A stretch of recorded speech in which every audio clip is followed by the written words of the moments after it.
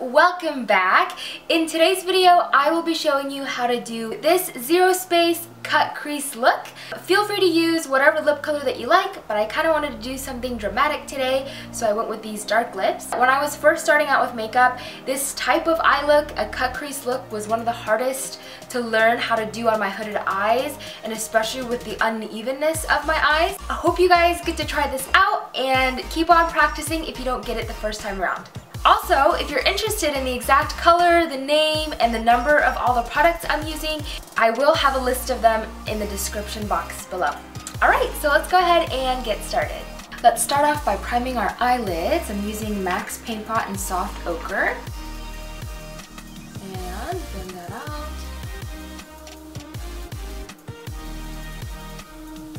I'll be taking that product in on my lower lash line as well as in my waterline.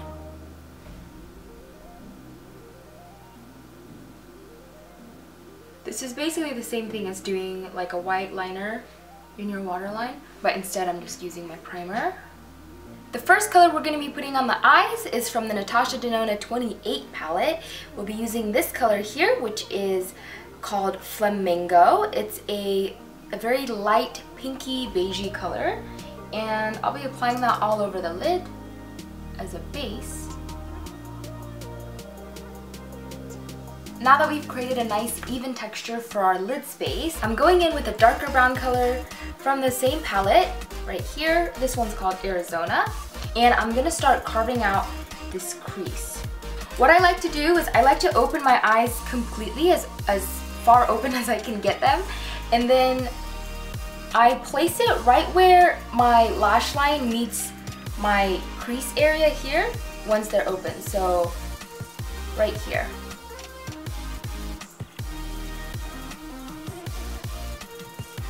You see where I placed it? And watch when I look down. And then we will follow our eye shape all the way to the end of our eye, like so. Then we're gonna flick it out in the same angle as we would do our liner. My liner will typically go in this angle toward the end of my eyebrows here, so that's why I have drawn it in like that. This is gonna be our basic shape for our cut crease. And let's go ahead and blend that.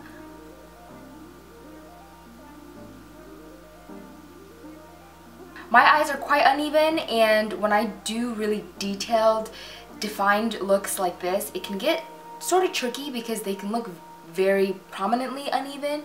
So what I like to do is I like to keep a lot of the definition here on this outer corner, and I will blend most of it out here in the inner corner. As long as the two are defined and match on the ends here, it'll look really pretty.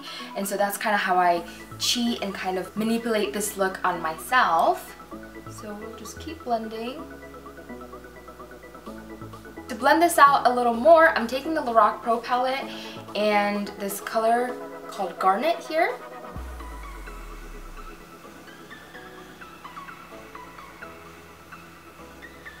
And just making sure not to overblend it here on this outer corner. The next color I'll be using is from the Sigma Warm Naturals palette. This is the color Russet. I'm using this to deepen up this cut crease. And we'll blend.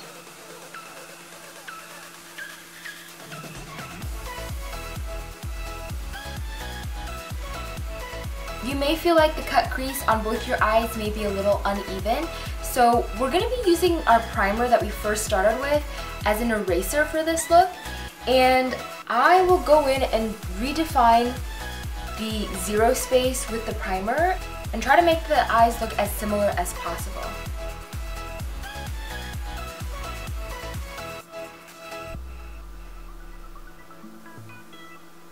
Basically just cleaning up this line here.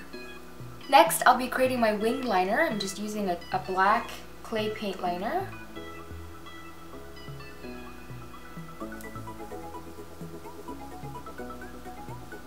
Keep the shape of your wing parallel to this crease shape that we created.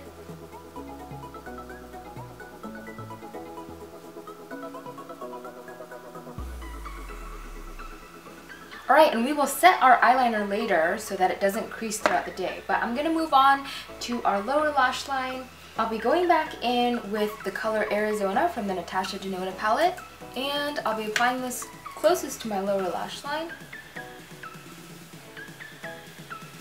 Then once we get into this inner corner, do you see how I'm keeping my brush pretty parallel to my lash line? Once we get to this inner corner, I'm going to slant it down towards my nose, just like this. Brush the color on this way. That way it opens up our eyes. Then to blend out, take your brush vertical like this and just blend out those edges. To help deepen up my lash line, I'm taking this black cream color from the Makeup Forever Flash palette. You can use a cream black eyeliner, a pencil, any of those sorts will work. And I'm applying this as a dark base for my next shadow to stick onto really well. Then we'll be using our russet color from the Sigma palette and going over the black we just drew.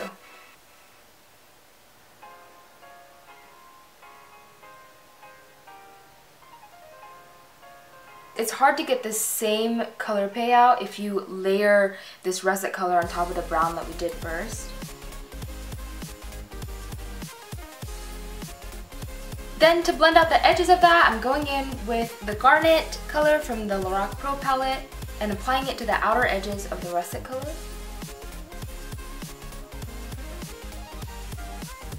This step will just help create that really nicely blended look. To give my black liner more definition and a longer staying power, I'll be going over what I've already drawn in with the Kat Von D Tattoo Liner.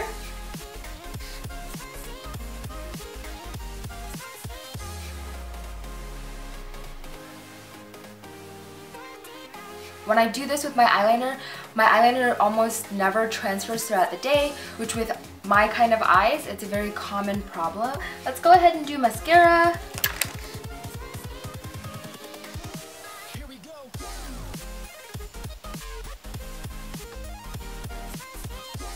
The lashes I'll be using today are two strips that I've double stacked together. This one here is the MAC 43 lash, and this is just a Wispie lash, like an Ardell Wispie. And I'll be stacking the MAC one on top of the Wispies and applying that closest to my lash line.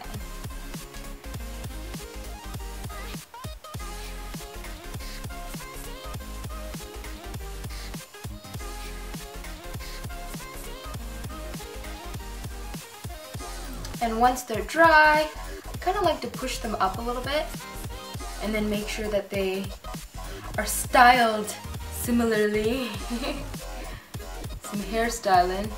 Now to finish the eyes, I'm taking this color called Cream from the Natasha Denona palette and just applying that to my inner corners right above where we placed that angle here.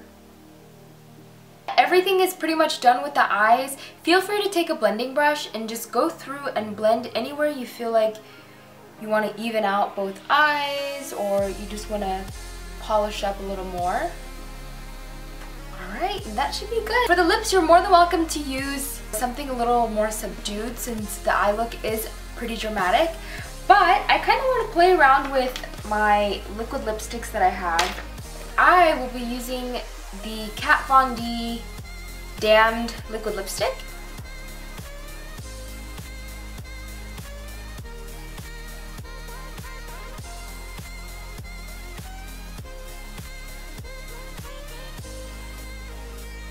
Alright, and one more coat. The reason why I do one more coat is because for whatever reason, because of the color of this lipstick, it tends to look a little streaky and uneven. So two coats make it the most opaque, I think.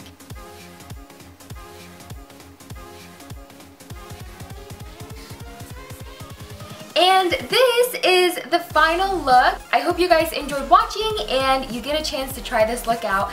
If you do, please don't forget to tag me on Instagram or Facebook. All of that is at MARLA NYAMDORJ. And as always, if you guys have suggestions or if there's a certain video that you'd like me to do, always leave that in the comments below and I will see you guys next time. Bye!